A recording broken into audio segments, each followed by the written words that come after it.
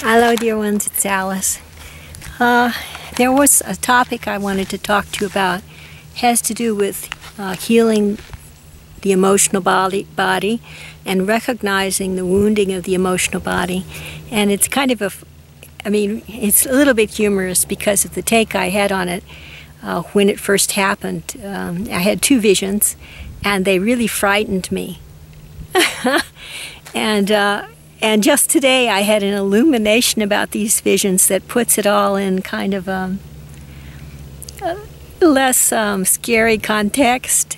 And so I thought I'd let you know about what happened. I had a person. I fell asleep one Saturday, and I woke up in the middle of the night, and there was a person. It looked like a demon. Fiercely angry demon, like towering over me, and that it looked kind of like it had the form of somebody that I knew, and I knew it was somehow related to that person. It was like the outline of the physical form was the same, but the look was younger and more manly, and the features were like contorted with rage. And the body that I saw in the vision had dark, like blotches all over it, big dark blotches, as if it were a person whose parts of their body were what do you call it, putrefying, or you know, when the flesh rots. It's what it looked like, big blotches of like dark black bruising or putrefaction. Anyway, it terrified me. And so because I related it to this one person, I took pains to avoid that person from then on. I was terrified. And so then in November, I had another vision as I was coming back to Los Angeles, and that was of a woman that I knew of her, and but I didn't know her. And I had a vision of her in the place where she normally is, where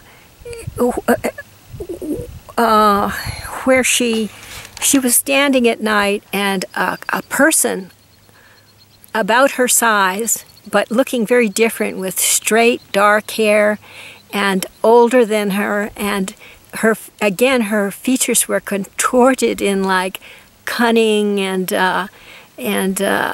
jealousy, and it was gruesome.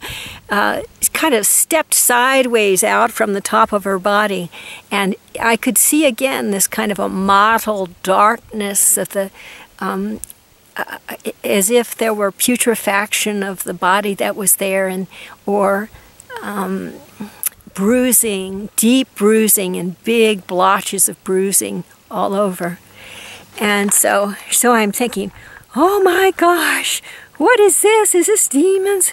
What is going on? These people are possessed. You know, I'm going, what is going on?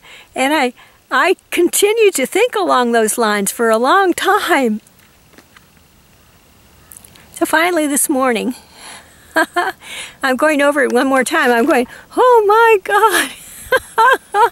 And it finally occurred to me that what I had seen was the emotional body of these people, which was deeply wounded emotional bodies, and that the dark spots that I saw were the instances of emotional wounds that they had incurred over the incarnations, and probably that had multiplied upon themselves time and time again through the incarnations. And that the like the rage or the cunning or the jealousy that I saw, these were negative emotions that need to clear for the ascension process to proceed.